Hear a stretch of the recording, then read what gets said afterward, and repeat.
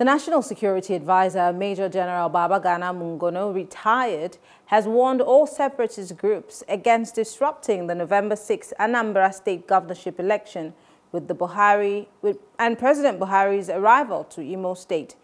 Residents complied with the IPOB's initial sit-at-home directive. Now, the big question is, who's in charge? Well, joining us to discuss this is Public Affairs Analyst Ambrose Igboke and the Director of Public Affairs, Igbo Leadership Development Foundation, Law, Mefor. Thank you very much, gentlemen, for joining us. Thank you. Thank you for hosting us. Great. So, Mr. Mefor, I'm going to start with you because the big question is, there's a lot of compliance with the sit-at-home, order given in the southeastern states. One would have thought that maybe it's just about the president's visit, but this sit-at-home order has been going on. There have been complaints about trucks that have been burned, laden with goods that were supposed to be taken into these southeastern states. There have been several complaints about this sit-at-home order, and this is not an order coming from the states, but it's an order coming from IPOB. So it begs the question, who's in charge?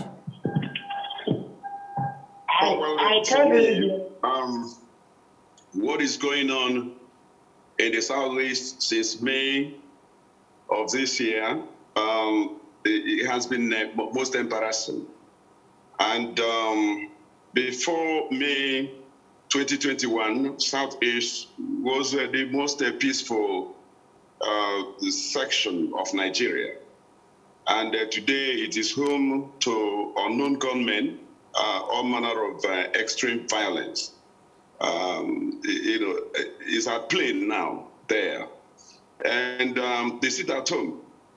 The order issued by IPOB since the arrest and bring it back to the country of N.S.A for continuation of his trial.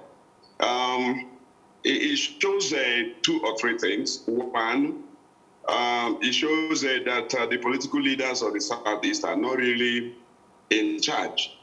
And I say so because if the people are staying at home in adherence to the order or the directive given to them by a non-state actor, it simply means that they cannot order them otherwise.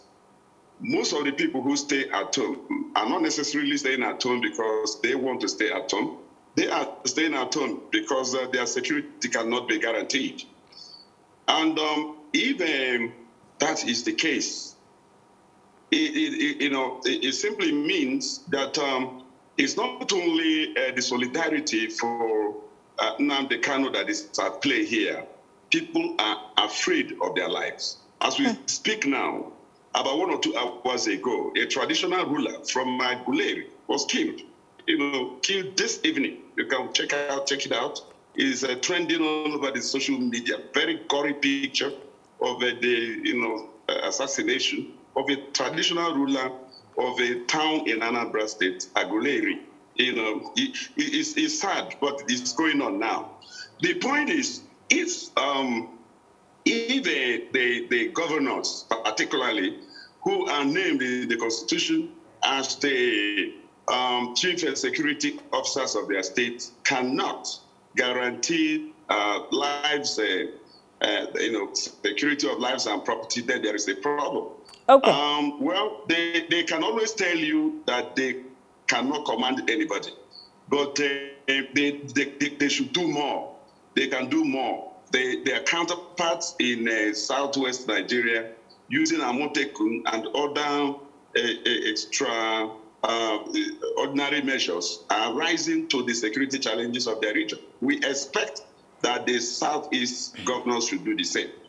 And if you bring it to, if you bring it to the warning of the National Security Advisor, we will come to that. Just hold that thought. Okay. We will come to that. Let me go to Ambrose. I hope. All right. Ambrose, I hope you can hear me.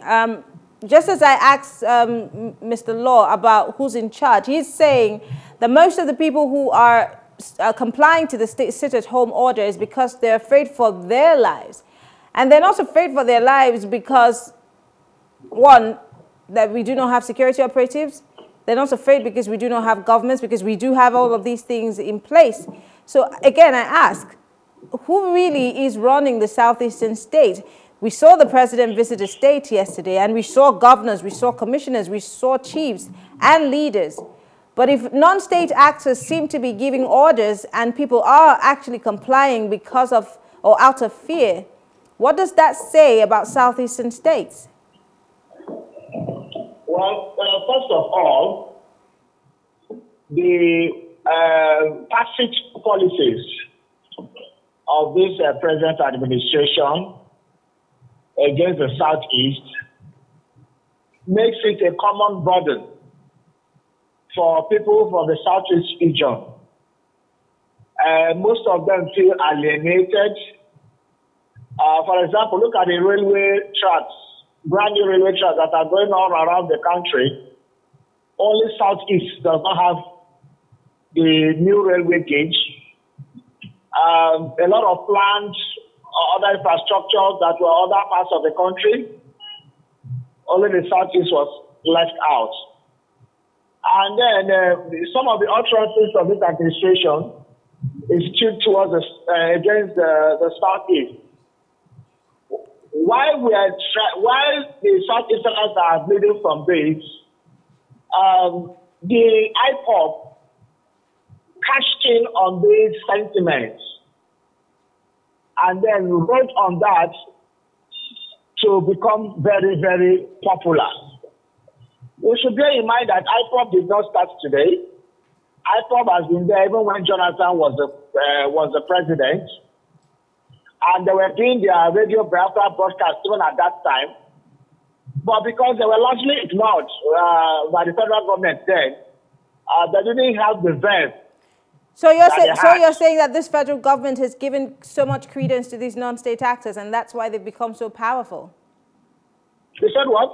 Are you insinuating that maybe the federal government has given too much attention to these non-state actors, especially IPOB, and that's why they seem to be powerful? First of all, giving so much attention to IPOB issue, then secondly, negligence of the Southeast in many of the dispositions. Like, for example, when they mentioned the famous concentration on the 97% that voted the president in and the 5%, rather than they might not doing anything for the 5% that didn't vote him in. Then also, there was the issue of when this, confrontations with the security agencies with IPOB heightened, and that has also become made them popular. But basically, the problem is the same issues of security that is happening across the country. Our security agents are overstretched, and there's a lot of gap in the security architecture in terms of securing lives and properties all across the country. So that gap is there, and the fear of people of what might happen. For example, we're just coming out from the ugly incidents of N.S.A protest that ended less than a year ago. We saw how people lost their lives. We saw how, the calamities that happened, during that period. And the issue of people being hacked to death in broad daylight and everywhere, So it's people are afraid. So when a group says don't come out, and the government says you can go about your normal business, and you come out and something happens to you, and you look around, you are basically on your own. What do you do? So to avoid this kind of scenarios, people just stayed away. Okay. People stayed away more out of fear. Okay. I'm going to come to you again on the Anambra polls, but let me go back to Mefor law. the interesting thing to note in what's happening in the South is, just like Ambrose has said, is that they feel like they are the poor cousins.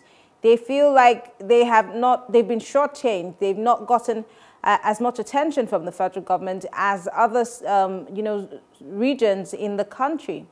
Do you share in that particular analogy? Do you believe that the Southeast has been given the short end of the stick? Again, if this is how the Southeast feels and they have complained and nothing is being done, what do you think the challenge is? Is it the state governors themselves that are not liaising with the federal government to bring more attention to those parts of the country?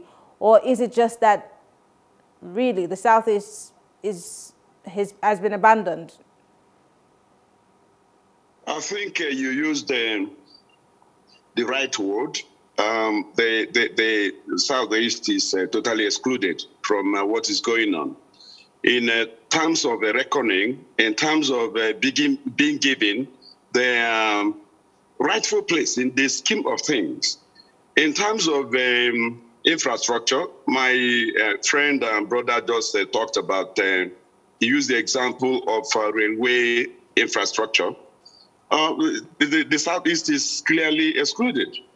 And the second, the Niger Bridge that is going on now, is going on because the loan from which it is being financed, the second Niger Bridge was mentioned as one of the 3 projects that not even a loan, it's a repatriated loot from one of the past leaders of the country.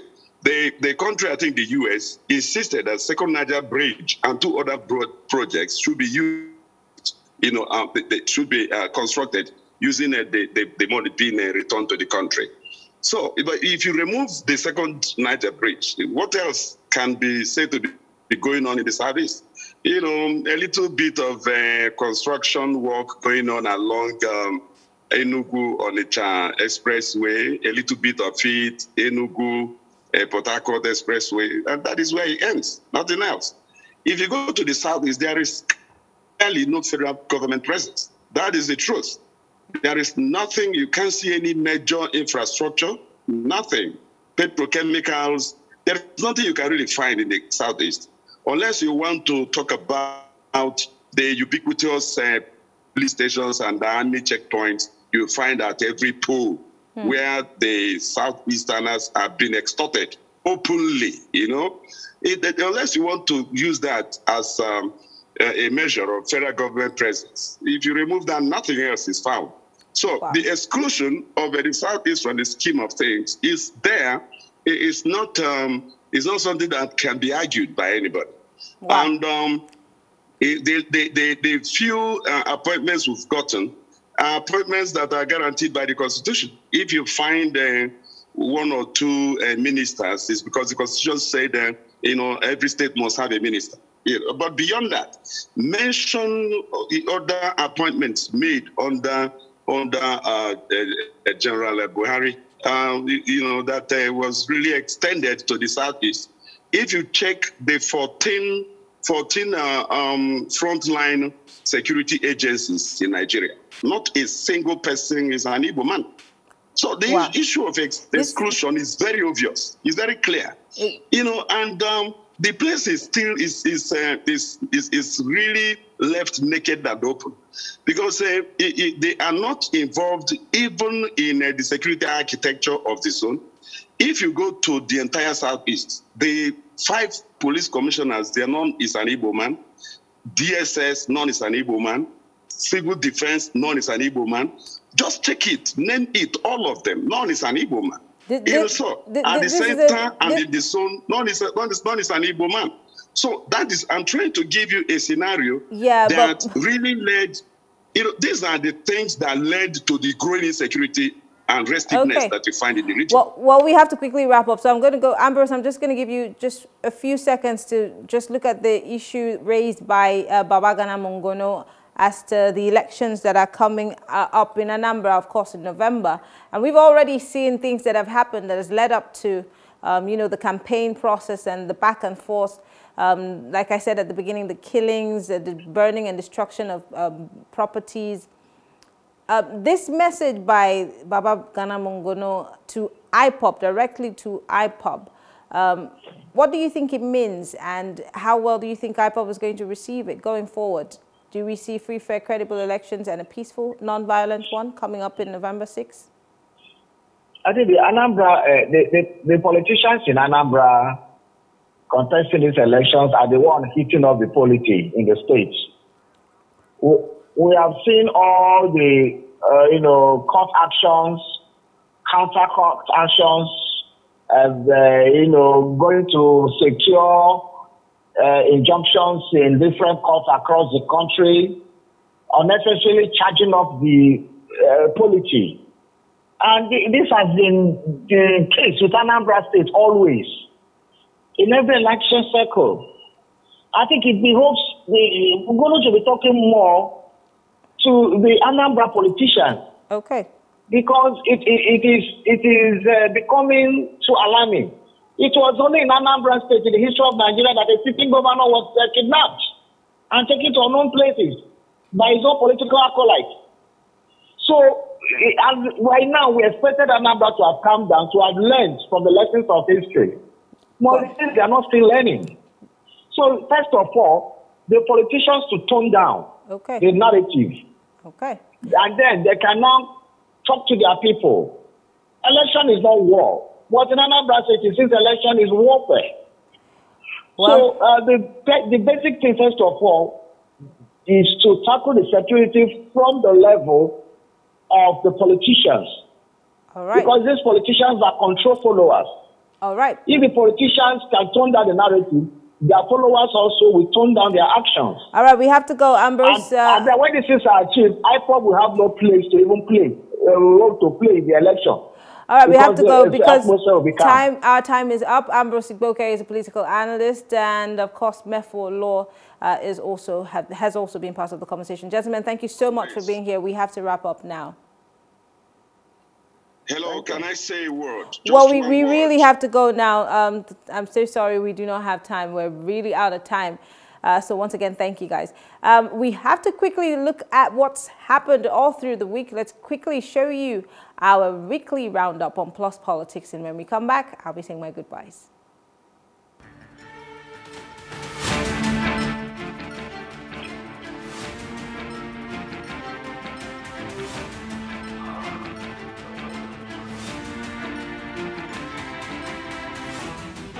Now, I don't share my colleague's viewpoint on this issue. Yes, he's right to say that wherever the chairman comes from would inform some other positions, but that will not be a factor, because what you see is that in PDP, they actually think about where the president is coming from first before deciding where the chairman will come from, and then they go to the convention and then make that, a reality. In the case of PDP, it's totally different from EPC. PDP has a zoning arrangement, written in their constitution. There is often a correlation between unstable democracy, unstable leadership, and incessant coup d'etats in Africa. I mean, for example, in the past 4 decades, we've had about 100 coup d'etats and 200 successful, 100 successful coup d'etats and 200 attempted coups in Africa. That's really, really troubling for a particular nation where its earliest independence was in the 1950s. We are not saying that people should give them on the same coin, but we are simply saying that the promises they made to Nigerians, the things they told Nigerians will have, Nigerians are not saying it, and we are crying. Let me use the example of Kaduna, for example. When we started crying in 2018, 2019 about banditry and kidnapping, we were called as if we are alarmists. Nobody listened to us. Today, what we were crying and asking government to do is what has actually consumed the entire state. Had it been government listening to us at that time and act responsibly, today we will probably not be where we are. You would, imagine that most of the people that are angry for Jonathan to come back, if the story is true, are, northern politicians.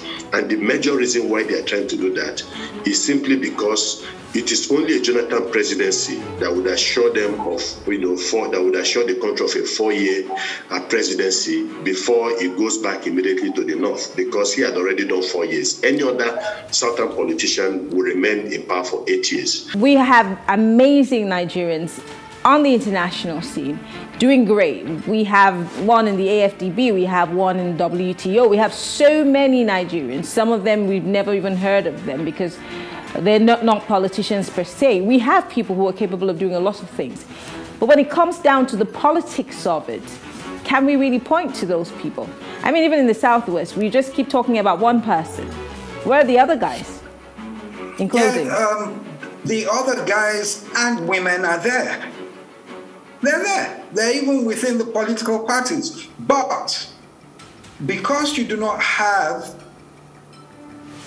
a sufficient amount of people who put Nigeria first and who will say that this is the person that can lead us in the direction we want to go in the next 4 years, then you have those who are businessmen, who are political jobbers, as they say, controlling the primary election process of the parties. The Independent National Electoral Commission is not in competition with the National Assembly. The Independent National Electoral Commission is also not in confrontation with the National Assembly. Now, I think that there's some level of misunderstanding and misstatement relating to what is going on. I read the statement from the National Assembly by the spokesperson of the Senate of the Federal Republic of Nigeria. Now, nobody is arguing relating to the powers of the National Assembly to make laws for the Federal Republic of Nigeria. In fact, Section 4, subsection 1 of the Constitution and Section 4, subsection 2 of the Constitution gives the National Assembly the power to make laws for the peace, order, and good governance of the Federal Republic of Nigeria. So how do educationists like you and Ikechi push for these meager portions for education budgeting to be increased? Because whether we like it or not, it might not necessarily look nice for them in their blueprint or when they're doing like a scorecard for themselves. But how can we push for this to become a big priority for all our politicians? Because whether we like it or not, there is some politics to it. Absolutely. I mean, I just read that the education budget, the federal one, was just about 6.3. And it's about 742 billion out of about, say, 11 trillion or so was earmarked to education this year. That is extremely low. So it just tells you that the government is not paying attention to education at all. This is the time when we're saying that we have a lot of out of school. This is the time when we have insurgency issues. This is the time when COVID has caused a lot of loss of learning. I mean, if you see the kind of money that is being put towards COVID in every other country, a lot of schools have been shut down for the greater part of last year. A lot of public schools are still doing staggered lessons. So you just wonder what our government is looking at.